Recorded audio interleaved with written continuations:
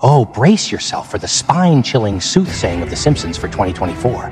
Transport yourself back to 1998, where this animated oracle dropped a bombshell in the episode Bart to the Future. Behold, a dystopian vision unfolds, featuring an economic meltdown, nuclear warfare, and the demise of the U.S. leader, all converging in an unspecified year of doom. Fast forward to a future where Lisa Simpson reigns as the President of the United States. In a gut-wrenching dialogue with her team, she bemoans the previous administration, led by none other than President Biden, leaving behind a chaotic legacy of budget woes and utter messiness. But wait, there's more. A harrowing newsflash documents a nuclear clash with a shadowy adversary, unleashing catastrophic destruction and pandemonium. The mere thought of a nuclear war and economic cataclysm is enough to send shivers down the bravest spine. Hope, ever so faint, whispers that these nightmarish Simpsons prophecies remain confined to the realm of fiction. Yet the show's uncanny knack for foreshadowing major events demands our attention. What else?